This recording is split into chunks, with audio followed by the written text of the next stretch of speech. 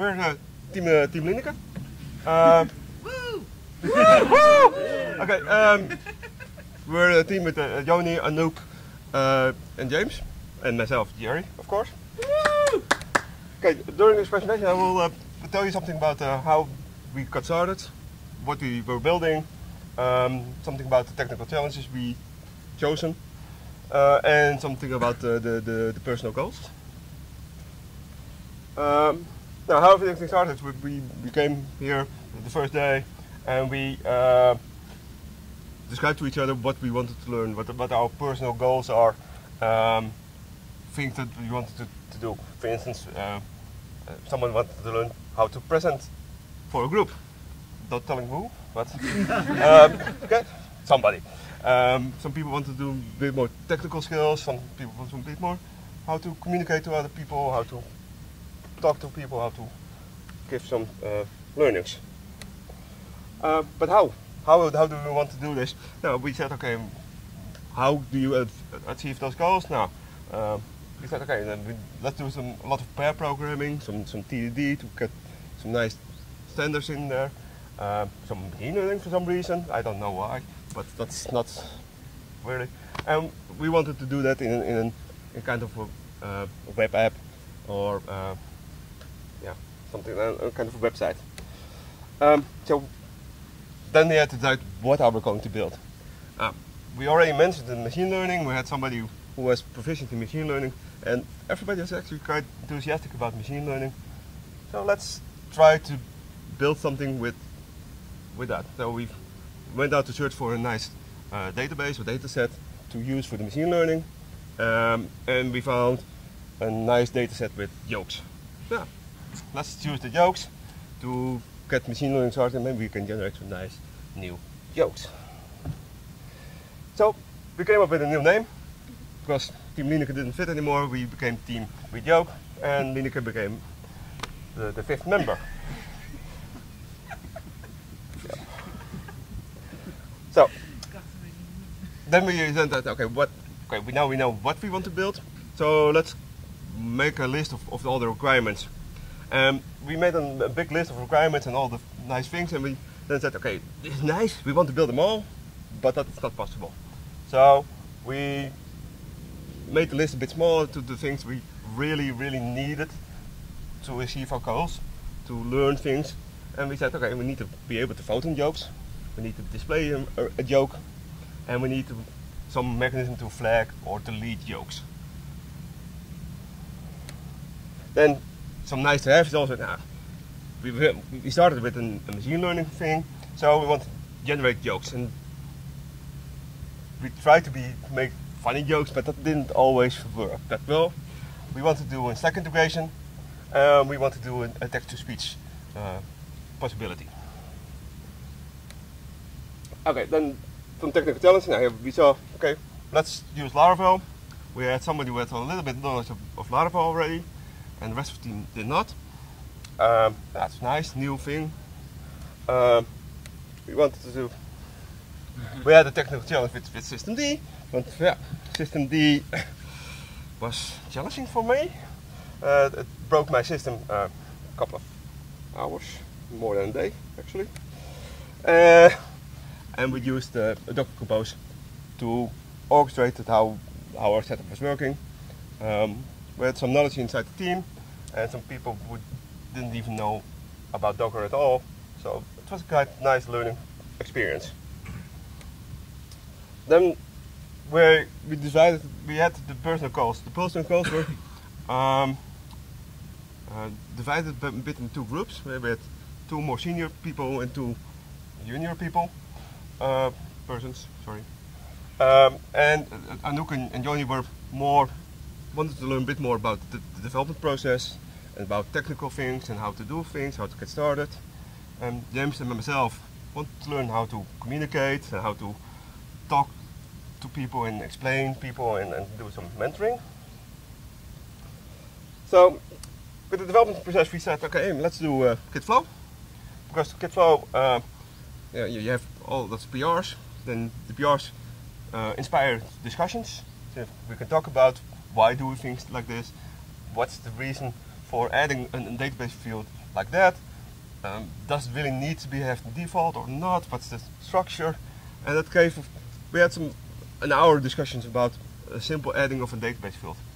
And that was a learning process for me, because I needed to explain why things happened and not just do it. We set out to do TDD, but that was a bit difficult, and we ended up not doing it at all, sadly enough. Yeah. Okay, Joni, James, can you tell me something about your goals? Yes. So I think indeed the entire project was shaped around just our personal learnings, not where the product is only a tool to get there. For me personally, I gain a lot of confidence in the possibility to understand new concepts and new frameworks and new languages. I'm fairly new to development and haven't worked with a wide range of tooling. And here I noticed that, I don't know, through the discussions and the conversations, and that I picked up some things fairly quickly and actually got to, I think, apply them, in the third day, to just go by myself and set up more APIs and do some more database migrations and do some more whatever things. So that was really cool, and that gives me like much more confidence whenever I want to start a new project. I'm quite certain that I can, I don't know, just pick a new framework and try to get going. I think that for me was definitely the biggest learning, and that's for me the biggest takeaway of this week. Yeah. Hey. So, one of the things that I aimed to set out in my original goals were to kind of help more of a mentoring role. So, because I have a bit more experience than Joni, I paired up with him. We did pair programming to kind of help with this knowledge share as such. So that was kind of nice for myself to kind of like be in a bit more of a mentoring role as such.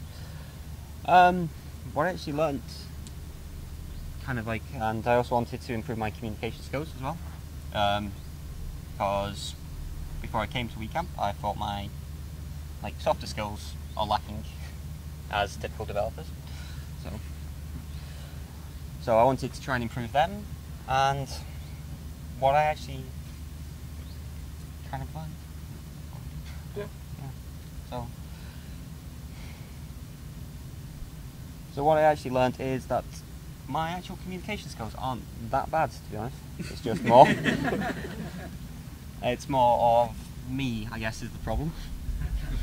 So what I've actually learned is that by coming to WeCamp, the goals I originally had set out and I wanted to improve on aren't actually the goals I need to improve on.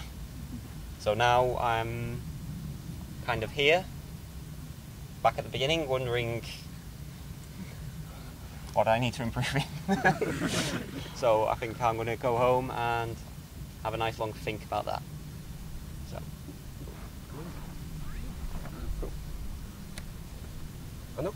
Yeah, well, I have some learning goals, and that's one, I wanted to learn how to work with people you don't know, because it was an ongoing goal, because you go here and you will work on a project with people you don't know, and it's fairly it went well,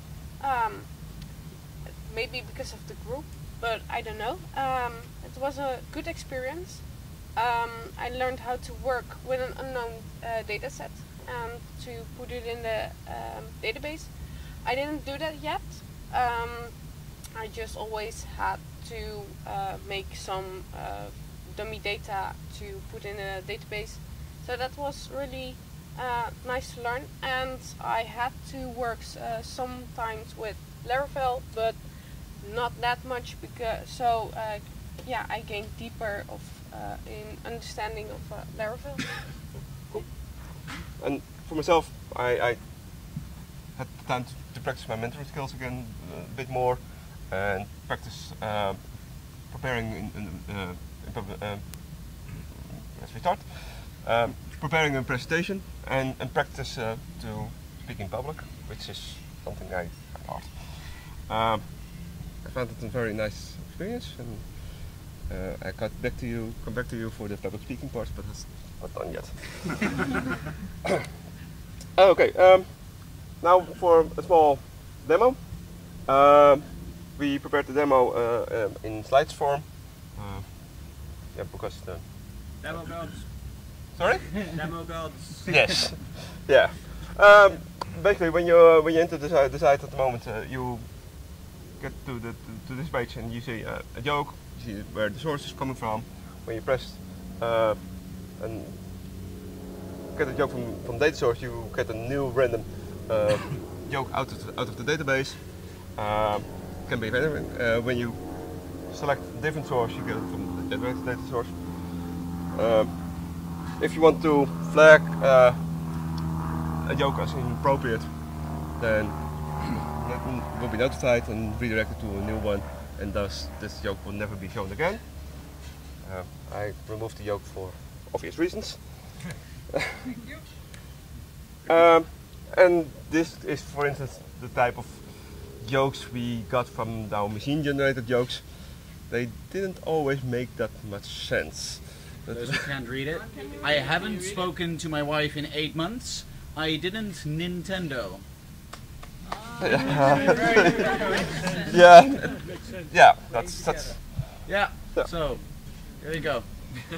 AI, it's gonna change the world. Yeah, we did some unfinished parts because we didn't finish everything we wanted. We didn't make the API publicly available.